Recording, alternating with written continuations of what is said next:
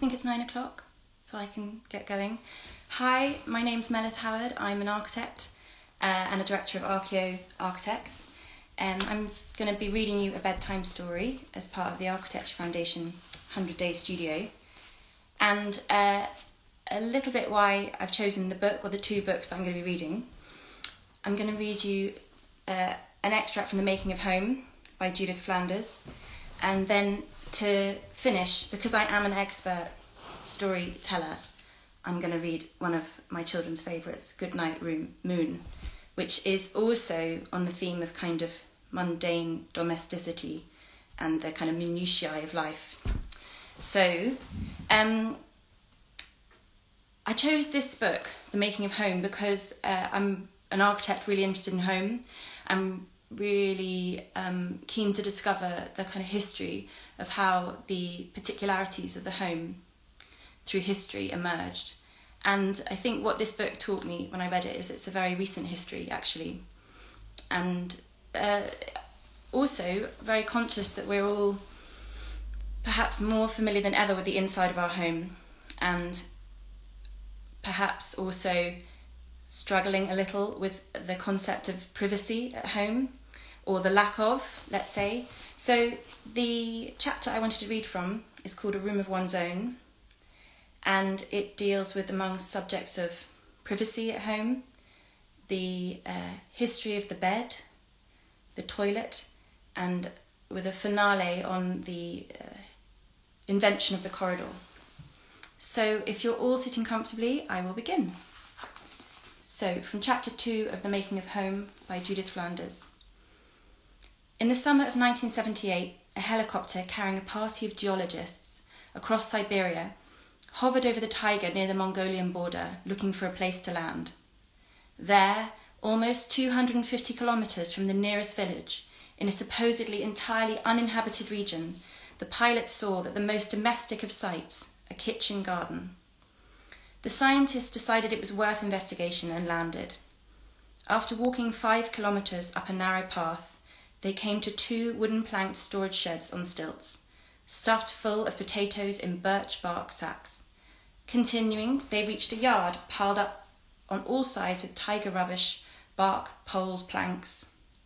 And at the centre of the yard was a hut, although they thought it barely worthy of the name, weather-stained black with a single window the size of my backpack pocket. It was a ramshackle and altogether not much more than a burrow.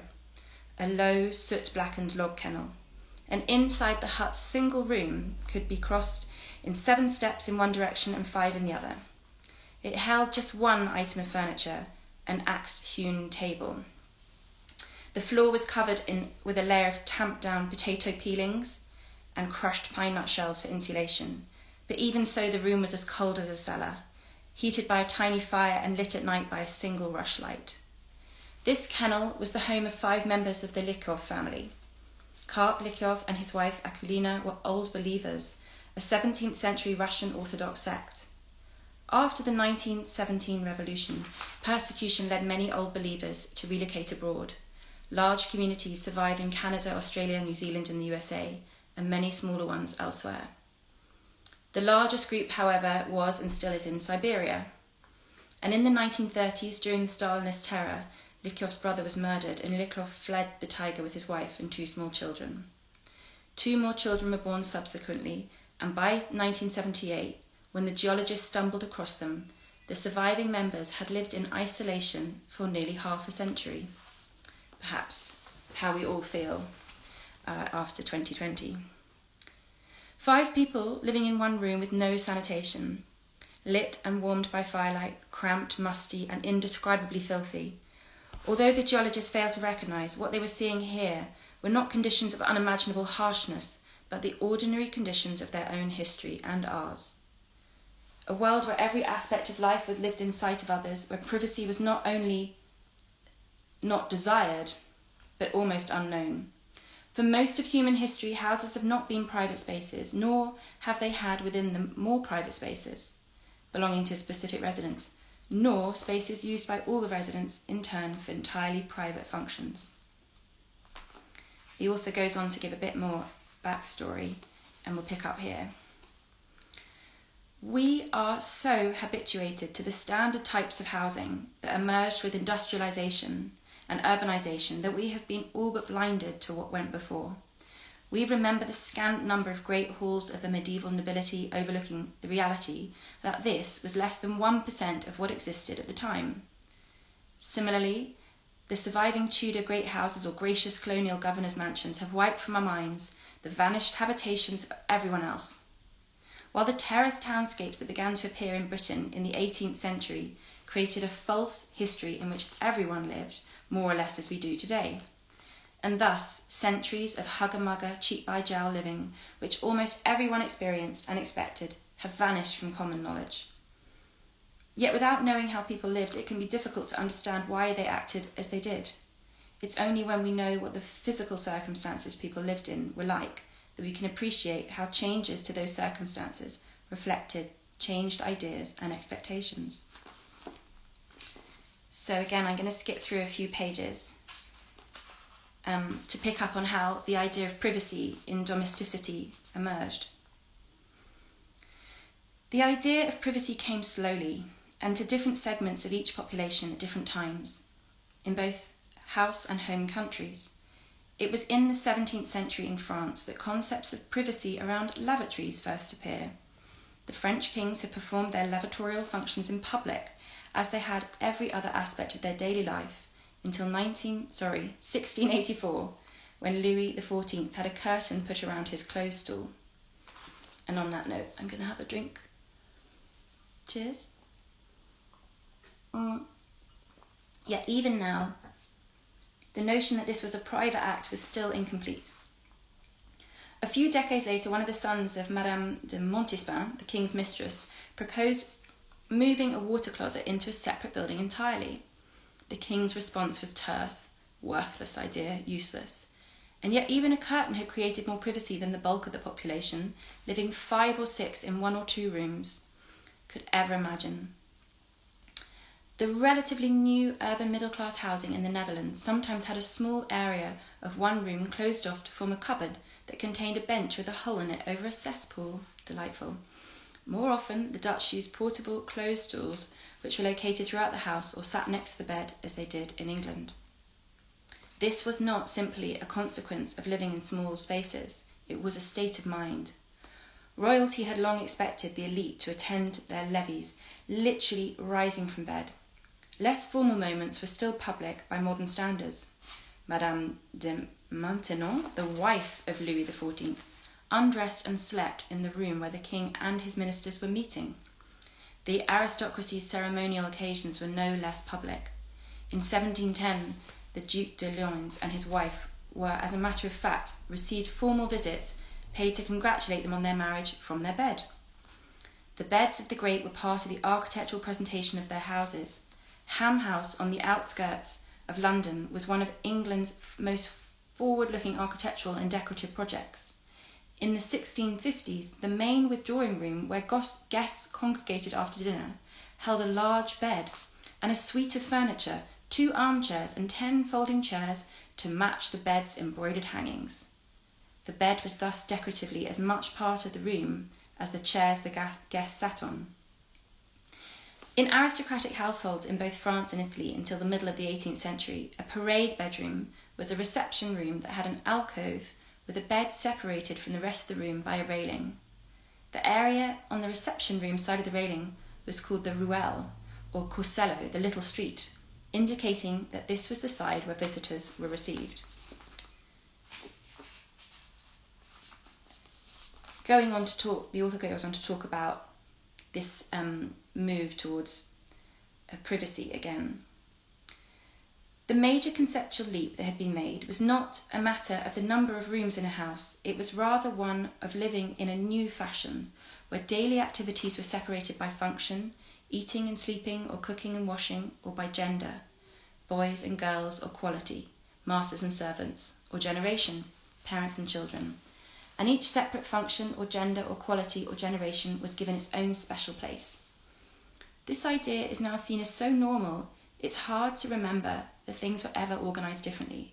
But it was the 15th century before even a small gesture was made towards this idea in some parts of the world. In Renaissance Italy, some of the new city-states saw city palazzi built around courtyards, in which rooms were situated together by use, dining and public reception rooms on one side, private reception rooms, a gallery and a library facing them, with, in the linking wings, more private family rooms facing a service wing. In the first half of the 16th century, further isolated examples among the great appeared sporadically. The Château de Chambord on the Loire was designed by an Italian architect with 4 self-contained apartments of 4 rooms each, 1 large room for receiving, 2 smaller ones for more private times, and a closet for the most private. This became French domestic arrangement until the 19th century. But even in the largest houses, the architecture made privacy in modern terms impossible. Rooms were laid out en enfilade, a series of rooms, each opening out of the next, their doors positioned so that they created a grand perspective line of rooms stretching away as far as the awed visitor's eyes could see. Visually, these vistas were a physical expression of the extent of their owner's wealth and power. Practicality was another matter, and the enfilade forced intimacy every much as bit as the labourer's one-room house. To get to the last room in an enfilade, it was necessary to proceed through all the intervening rooms, regardless of who was present in each or what they might be doing. As the Italian playwright Pier Jacopo Martello asked crossly, "What, by God, is the purpose of those endless succession of rooms where one might come across anyone bouncing along in front of them, even when on an errand of some urgent need?" The order of rooms along an enfilade was generally antechamber, salon, bedroom, cabinet, and finally closet. And so privacy could be achieved only by location.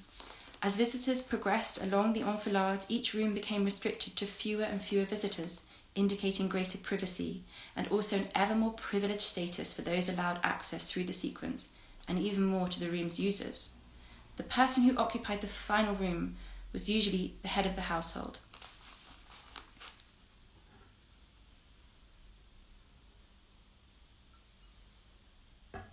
Don't mind me.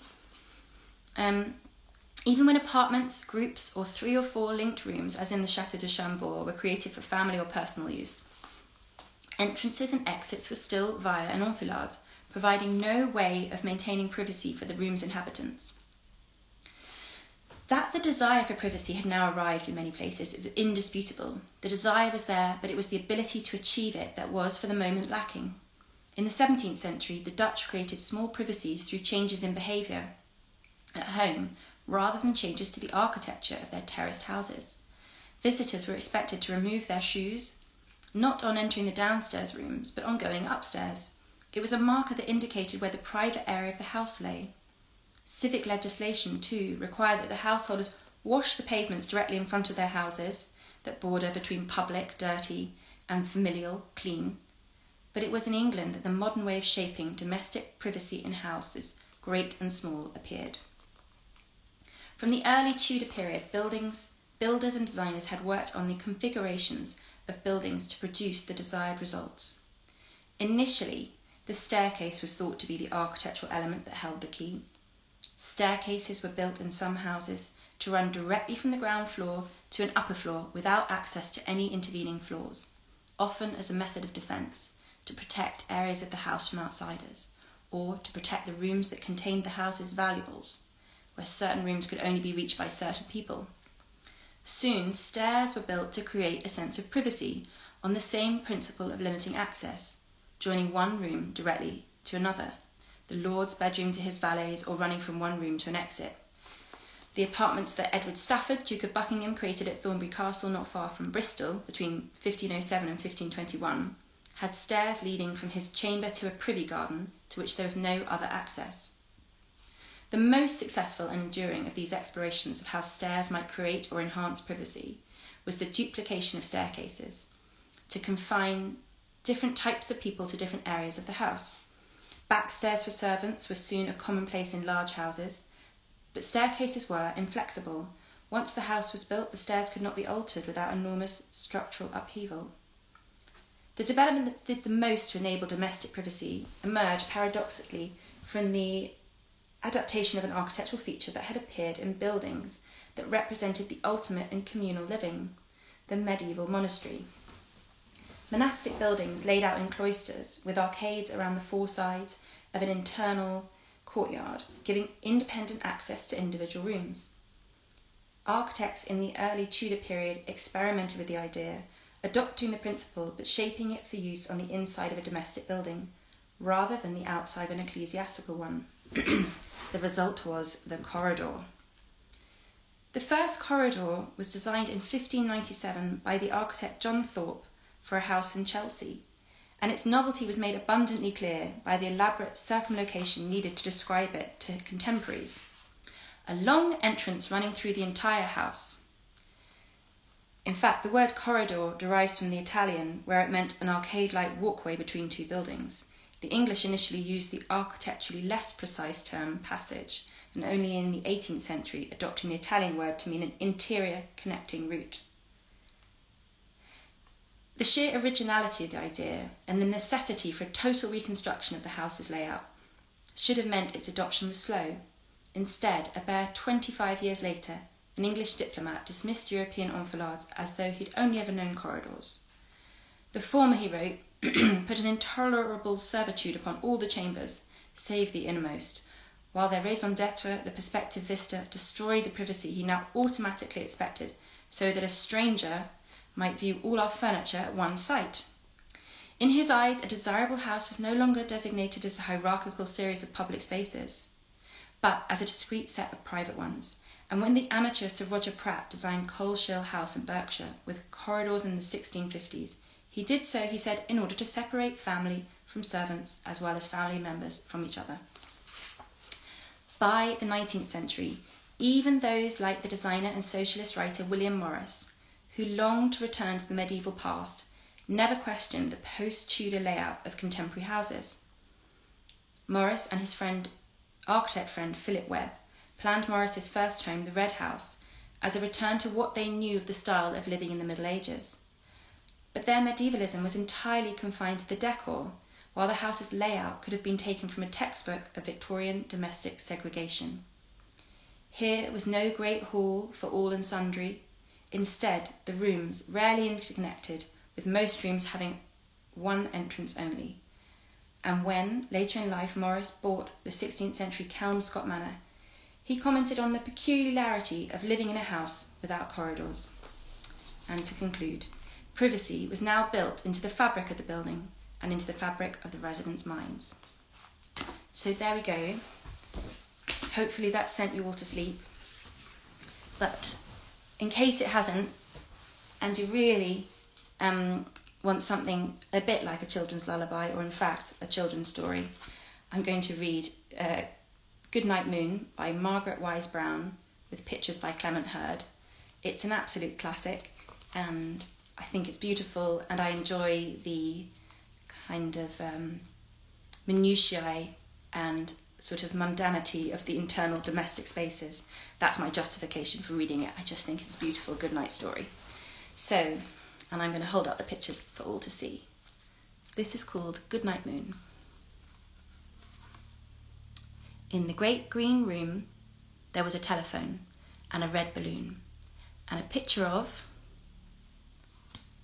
the cow jumping over the moon, and 3 little bears were sitting on chairs, and 2 little kittens and a pair of mittens, and a little toy house and a young mouse, and a comb and a brush and a bowl full of mush, and a quiet old lady who was whispering, "Hush! Good night, room. Good night, moon. Good night, cow jumping over the moon. Good night, light and the red balloon. Good night, bears. Good night, chairs. Good night, kittens. And good night, mittens. Good night, clocks and good night, socks. Good night, little house and good night, mouse. Good night, comb and good night, brush. Good night, nobody and good night, mush. And good night to the old lady whispering, hush. Good night, stars. good night air, good night noises everywhere. Thank you.